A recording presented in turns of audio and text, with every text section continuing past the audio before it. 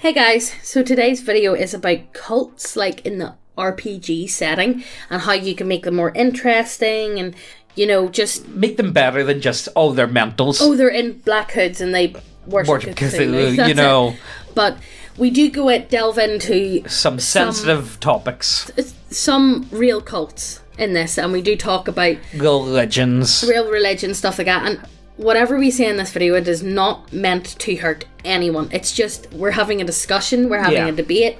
We're bringing up points and topics. And if you have anything to add in the comments, add it, because I love hearing your guys' opinions from all over. But look, enough about that. Let's get into the video and I'll see you at the end. Realistic cults. So recently I've wanted to run a campaign in an urban fantasy setting, where one of the ally NPCs is a recent escapee from a cult that's kind of like Scientology. My idea is that I include enemies like the Sea Org, but I'm not sure where to start with it. Cults in fantasy are always portrayed as random hooded guys worshipping Cthulhu, but in real life they're more interesting than that, and make heavy use of psychological manipulation and shaming. I want my players to really get a feel of how they operate before they take them down. It is an interesting concept, because let's be honest with you, pretty much all cults I've came across in like role-playing games tend to be, they're not lazy per se. No, it's just, but it's like anyone that has half a brain would be like, well, I'm not joining this. Yeah. You know, but I do find... Or you can sniff a cult out. Yeah, exactly. Like, it's like, well, okay, you guys all are in lobes, are you worshipping Cthulhu, what's going on?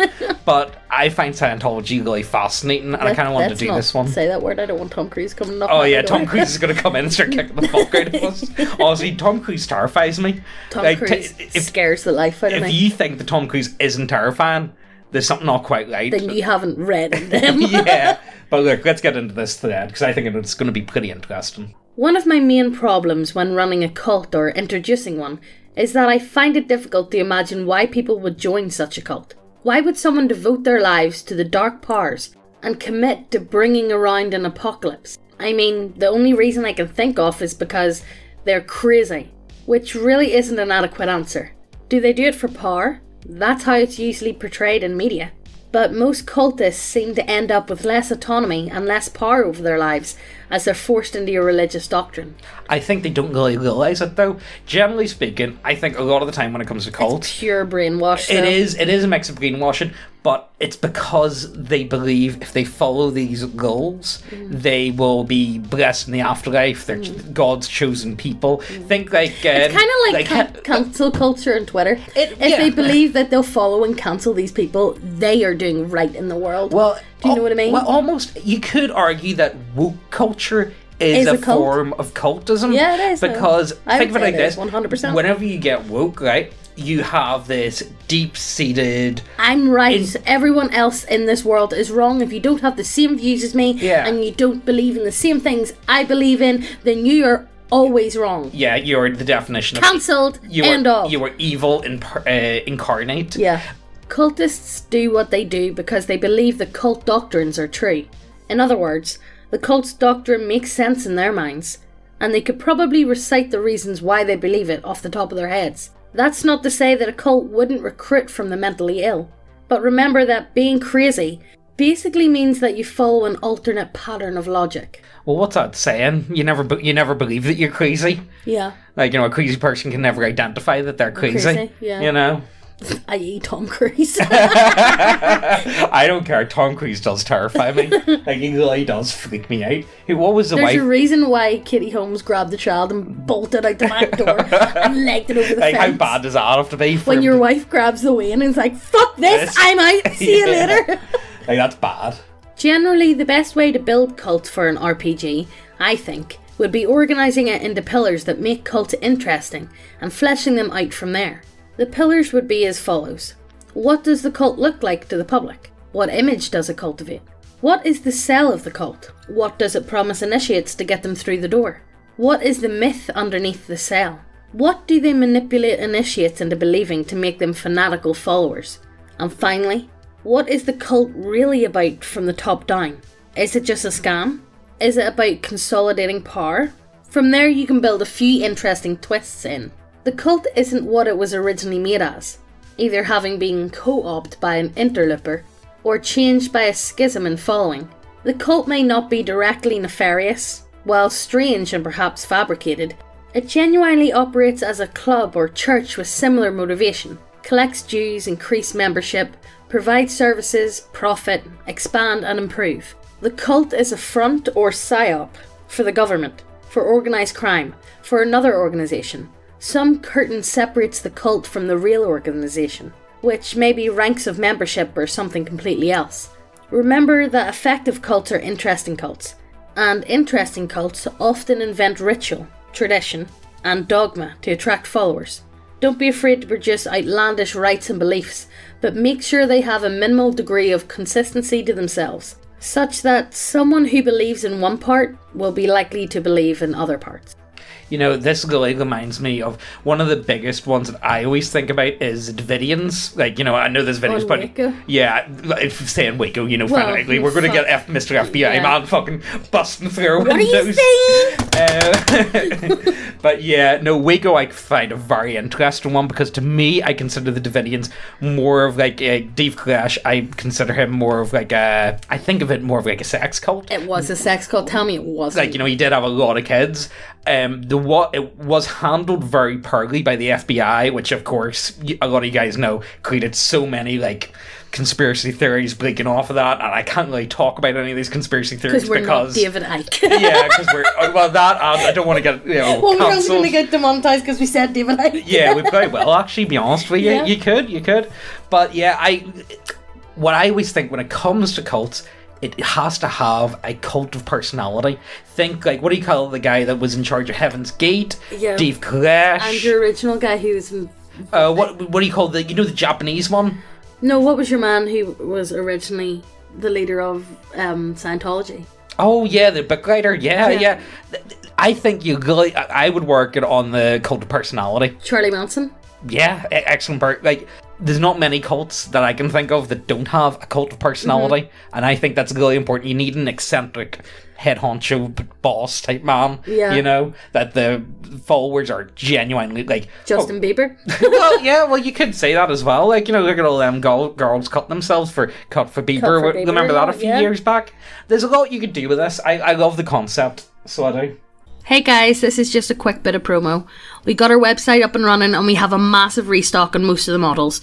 However, one of the cool things about the website is if there's a model that you're waiting on, you can enter your email and be put on a waiting list. And it's not just good for you, so then you'll know when they're restocked. We can also see what you guys are waiting on and what we should be printing. So either way, the models are by far the best way to support this channel and to help us do videos that YouTube would find inappropriate on the platform. And, like, let's be serious, the models are pretty based looking, so once again, just look at the titties. Look at the lizard titties! But anyway, let's continue on with the video. Cults take their members from the people on the outskirts of society. The homeless is a good target. What was that cult that took over the land in somewhere random? Was it in Oregon? And they followed that Indian, like... It was an Indian guru, I think. Type of thing, but they took over land. And they bought the land, and they wanted to make themselves like their own state. Yeah, it was really weird. So they had to have like a certain amount of people. So all these people started like invading this, and it was a small town, like population of like 100 people, like, if even. And they started like invading this bit of land. There's a documentary on Netflix. You should check it out. And they ended up, because they needed certain numbers and they wanted to take over the whole town eventually. Yeah. They started bringing homeless people from like the city. Oh yeah, Oregon. Yeah. They started bringing the homeless people. But turned the police into an absolute shithole. Like it completely run it down. Yeah, because like, it was the people that you need to watch it. The original members of this cult were very like yuppie. I went away to India, my gap year, to find myself. You know, like those types of people. But you do get that with some cults. Some cults do go for like, you know, the upper member society, Scientology. They like to get their actors, very well received people in the media. You know, who are the other ones like that one we're just talking about? Educated type people. Even Heaven's Gate, like, you know, a lot of programmers. Not even programmers. They were a lot of not rich, but upper middle class families and stuff. Yeah, they were pretty well to do. Who give over all their money. It makes you wonder, like, why? What is it that makes people? Is it that they're just bored? Is it a midlife crisis? Yeah, and did Charlie Manson, did the girls that were with Charlie? No, they were runaways. They were runaways. So they were more like dregs of society to go on to that. Yeah. Sorry, we kind of dragged on there, so I'll just start this line again. So, cults take their members from the people on the outskirts of society. The homeless is a good target. But in the cult, which group of people is getting the short end of the stick to do changing society? I.e., which groups whose power basis is collapsing is the best targets?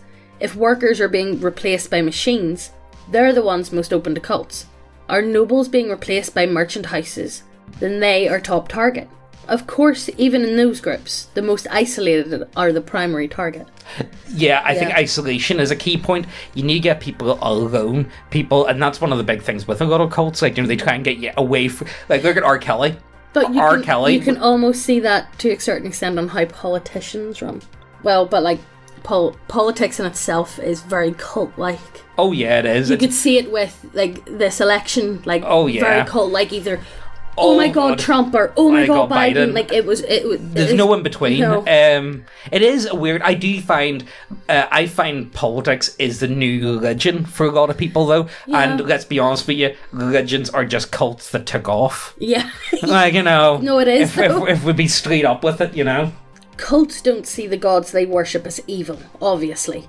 They are the right and good, and you're the wrong and evil. The exact thing that you think about them. Easy to see a goal of world destruction being about entering eternal pleasure, or heaven or something. The Altar faction in Elder Scrolls want to unmail the world because they see themselves as temporary departed gods, and think that the world is their prison. Once unmade, they believe they will ascend to godhood or something. Cultists of Baal in the Forgotten Realms kill people they thought were his godchildren to make him powerful enough to reincarnate, and he assumed they would be rewarded after the fact. In real life, some Christians and Buddhists, among others, think that living a simple, poor and shitty life will let them get into heaven, sublime. Some cultures seem to think that everyone they killed would be their slave in the afterlife. Easy to make an evil murderer cult from that. That's very true. Very true. There's a lot of stuff you can base.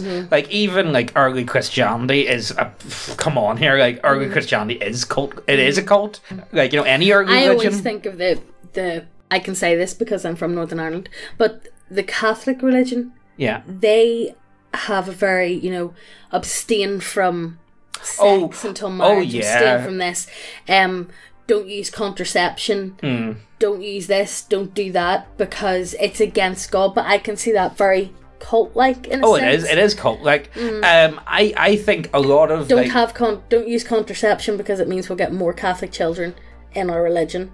Yeah, pretty much. Try and bleed and multiply. Get as many members as you can. You want to get the church as big and powerful as possible. Yeah. What was it Napoleon said? Women are simply factories for soldiers. Yeah. Maybe you could say that. I could see, like, maybe a middle-aged pope saying just the same thing. Something like that, yeah. Women are just simply factories for crusaders. So while it doesn't relate to why people join, I can tell you why people don't or can't leave. People who get pulled into cult are encouraged to start investing into the cult. Time, money, personal life, etc. Typically, a cult's supervisors make people who are indoctrinated or isolated, and without means of reaching out for help. Most people who realise they're in a cult either realise it early enough and nope the fuck out, or by the time they realise, they're usually too isolated and entrenched to pull out of it. People have very frequently likened cults to abusive relationships. 100%. Oh, that's actually a really good way to describe them, yeah. When an abuser wants to take power over you, they start trying to influence you, isolate you, start telling you who you can and cannot spend time with, where you can and can't go, if you can own a phone. Basically, outside of the doctrine of beliefs within a cult, the mentality should be understood as a network of abusers and the victims they've isolated from the world. The victims also have some sort of exploitable quality the abusers or cult saw and decided to take advantage of. Very, very true. That's very good. I think that guy, that post in particular, couldn't get more spot on. Yeah. It is very likened to an abusive relationship. It's so where they make you feel like you can't get out. Well, first of all, and if you get out, you feel bad. First of all, the cult try and embrace you and love you. and try and get you in the door and be like, oh, you're part of a community here. You're part of the chosen people. What we're doing is so important to the world. We can't stop now. We can't let everybody in, but you're part of it. How lucky are you to get yourself in here? Look at how good we are. Look, we're doing God's work, guys. You know, and then say something happens or whatever, and it's like, oh fuck, these boys are actually mental. What am I doing? You've already been in. You've already put, like, let's say they know everything about you. A lot of them, they get secrets. They have all your bank details near enough. You have to give all your wages to it. It's ridiculous. Oh yeah. No wonder people feel trapped in it. Yeah, like I don't know how excited. Like, have any of you guys ever seen the interviews with like ex-Scientologists and stuff? Oh, it's mental stuff. Don't look them up because the FBI might watch you, or not even the FBI. Tom Cruise is watching you. Yeah, Tom Cruise is gonna fucking bust on our windows after we upload this video. If we don't upload in a few days, you know what happened, alright, guys? So, guys, I want you to tell me. Say you're gonna build a cult. What's your cult gonna be? What's your cult like? I think you need to have a very charismatic leader at the top. What's your demographic? Yeah. What would your demographic go for? Would it be like how Scientology go for the rich? Yeah. Or you have to pay a certain price to get into the cult or religion? Or would you go for like the homeless and stuff like that and bring them in so you look like modern day Jesus? Yeah, modern day Jesus would be a good. Would you look like that? So write down below on your thoughts on what we've said in this video, because I find it really fascinating. I love cults. I'm really interested in. Or how would you play it in your role-playing game? Yeah, how would you play it? If you have done any cults before, what have you done to try and make them a bit more realistic and maybe make the members a bit more, not sympathetic, but understand why they're doing this? Which is very important, I think. And once again, we're not out here to hurt anyone, to bash anybody's beliefs or whatever. Like that. We're literally just having a conversation. We're using them as examples. Yeah. You know, look, you guys know how it is. I'm sure most of you guys couldn't give less of a fuck what we say. Yeah. But it's the internet, you know. We have to put that out there. Yeah, you know, we just have to. But like, I hope you guys enjoyed this one. I really enjoyed this one. We spent more time talking than going through the thread. But I hope you enjoyed it anyway. It brought out some interesting topics. So as always, check out the links, check out the website, go up and hit subscribe and hit the notification bell while you're up there, because you'll get notified anytime we post. And we'll see you in the next video. Bye!